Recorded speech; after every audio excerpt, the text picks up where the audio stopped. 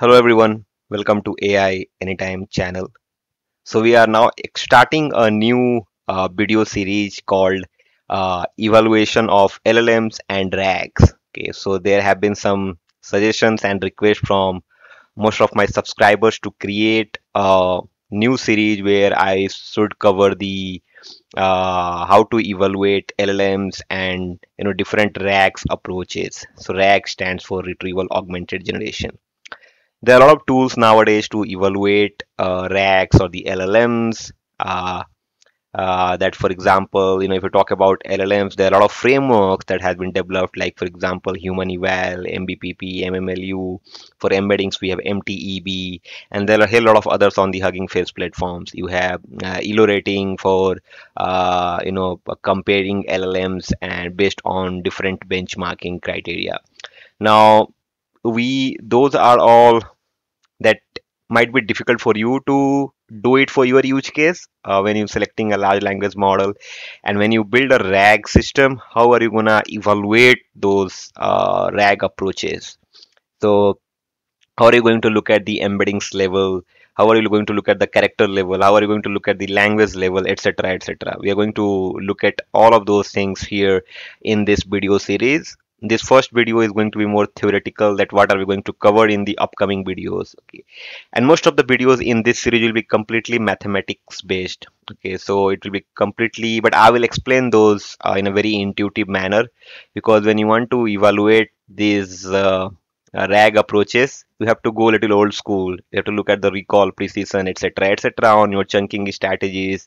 How are you going to, when you do a semantic search, how are you going to look at the contextual meaning behind it through different mechanism like BERT score, for example, and all of the other algorithms and the evaluation metrics that we're going to look into this. Now, the tools that we see, for example, Ragas and the Arije AI by Phoenix or something, I forgot. Then we have GPT score, then we have G-eval. Those are all, most of them are qualitative measures. They are not, most of them are not quantitative measures. You have to look at the quantitative uh, evaluation metrics to make sure that you are really doing natural language processing or machine learning kind of a stuff here. It's not only should be how relevant or how faithful or how correct the answer is, right? Just because you have like these tools are telling you and you believe that.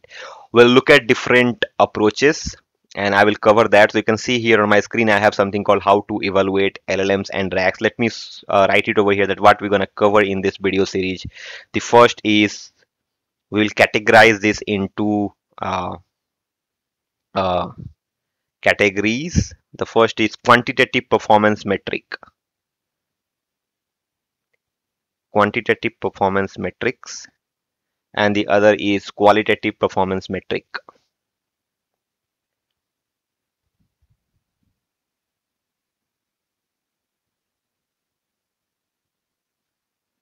So these are our two high level categories, and then we will go deeper inside both of it. Qualitative is fairly easy to do with a lot of tools already available, but for quantitative you have to understand a bit of mathematics.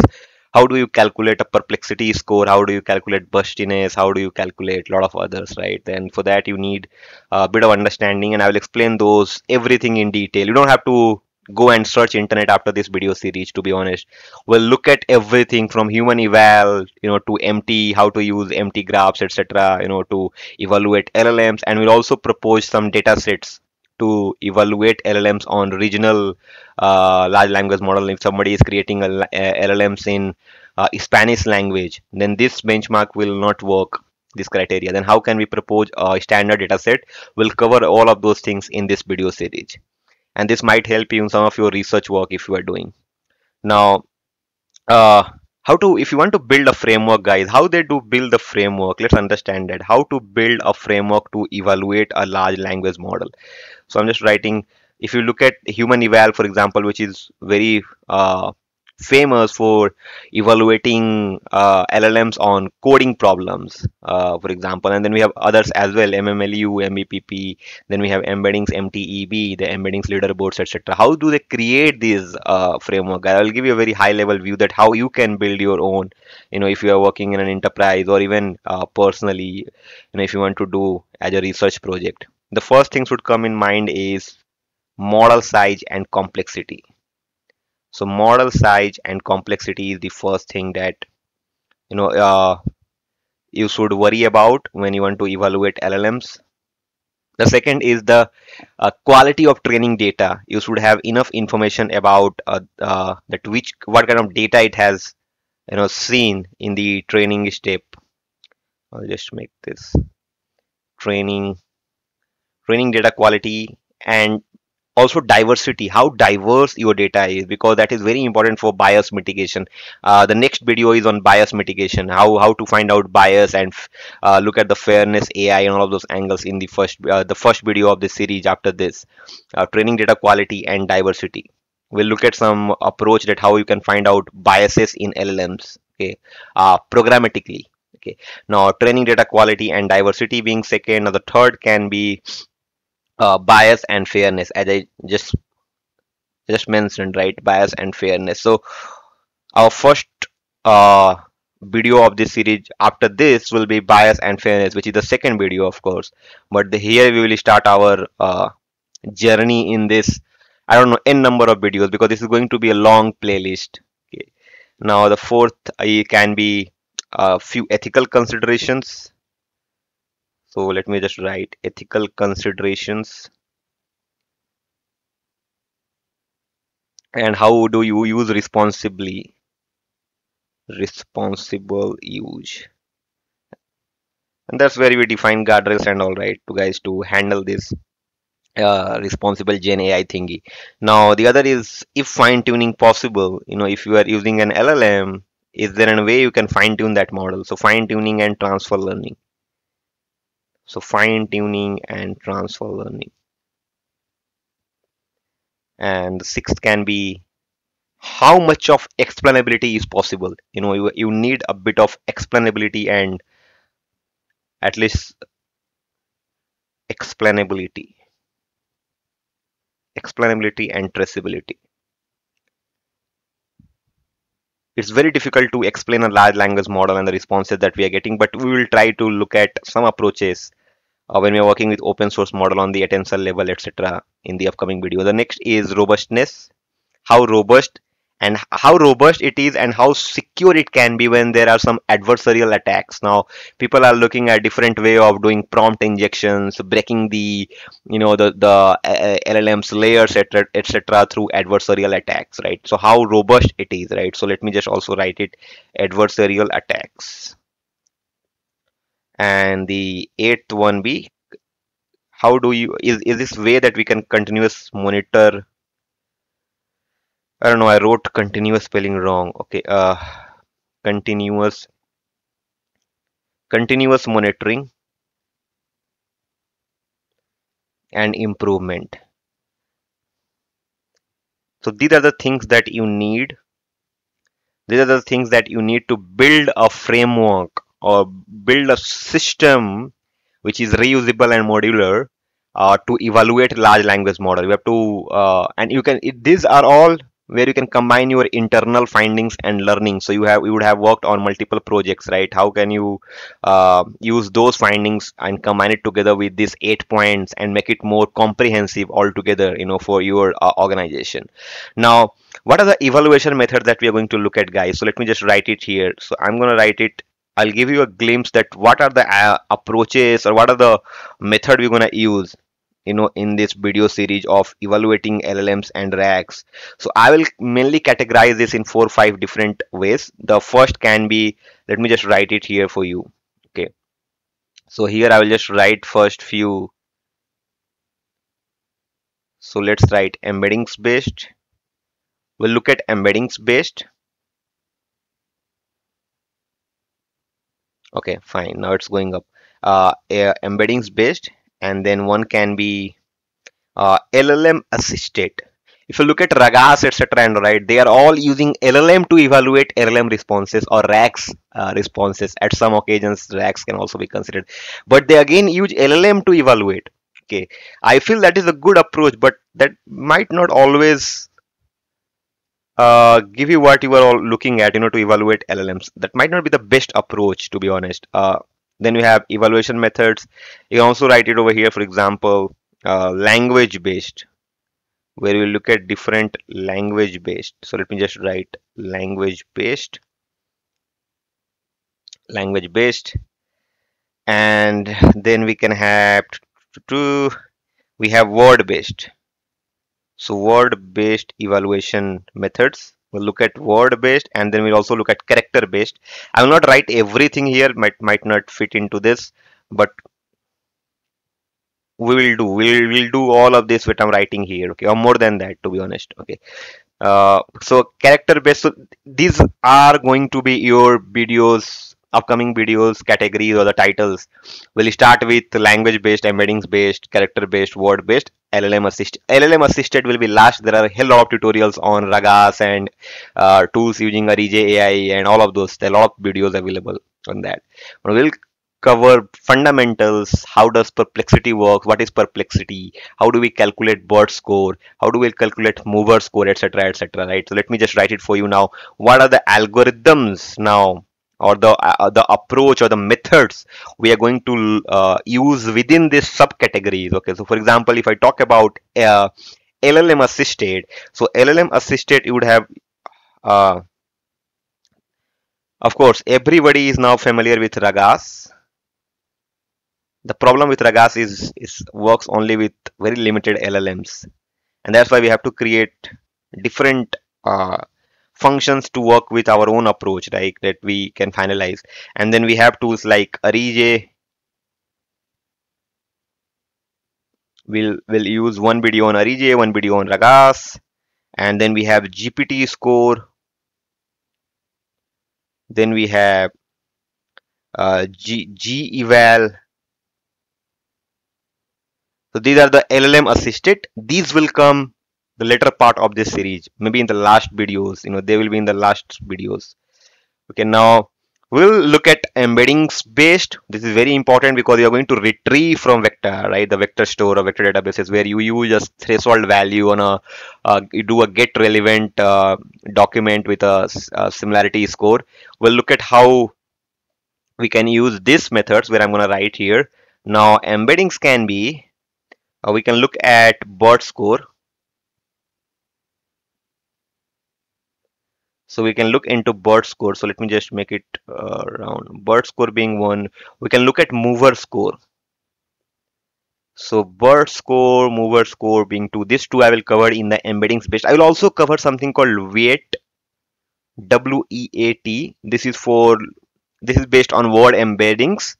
And this is mainly for looking at the biases in the responses that we are getting or retrieving, how bias model is. So I'm writing this in embeddings because it's based on both embeddings and language. So this is an intersection of both embeddings and language. I'll just make it connection here. So it's both an intersection of language based and embedding. That's why I've written in that side.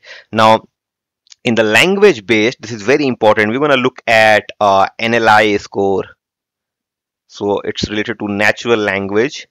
So natural language is score. We're going to look at natural language. Then we're going to look at BLU RT.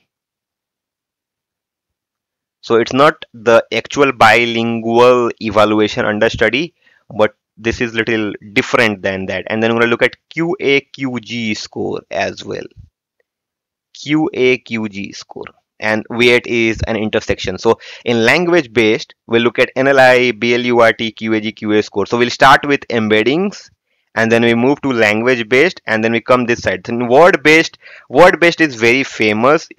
All of you would have heard about, right? Something called Rose. Rose is the name of a flower, if I'm not wrong. Okay, which is used in summarization, if I'm not wrong. So Rose is a very famous evaluation metric for looking at this summarization when it comes to natural language. So we're going to use Rose. We're going to use BLU, bilingual bilingual evaluation under study. That's what we're going to look at into it. And Roj, we're going to look at for summary evaluations, emphasizing memory, etc., etc. Now, we can also look at WER. Let me just write it. Okay, now Meteor is something that can also look at. I don't know if you guys heard about Meteor. We spelled it with METEOR. So BLU, and let me just also write Meteor for example here. These will all be helpful at some extent in the RAG approaches. We'll see how, because when you are using different chain types, if you're using Llama index, it has summarization that uses tree based, etc., etc. We have to look at. We can use this word based methods there, and we can find out, like, because this will help us compare the generated text with the human reference. So human reference is nothing but the context that you have, right? And generated response, something that has been generated by a large language model. So these are the word based. So on evaluation based, we're gonna look at BERT score, mover score, V8. In language based, analyze score, BLU, QA, QZ. Word based, Meteor, Roach, BLU, WER, and LLM assisted IVX. Now character based, we'll look at a few character based, like for example, maybe edit distance is something that we're gonna look at it, and then we'll see later what we can use. So this is what I'm going to cover in this video series, guys. Apart from the human eval, MT, how we can set it up in our GPU machine on Colab or somewhere and test it out. Those is already there. I'm not writing it over here, but I will explain that how those things works as well. But this is what I'm going to cover in this series. So blah blah blah. And I will cover that what we BLU means, right? It calculates the overlap of n-grams between the human context and the human reference translations and the generated responses.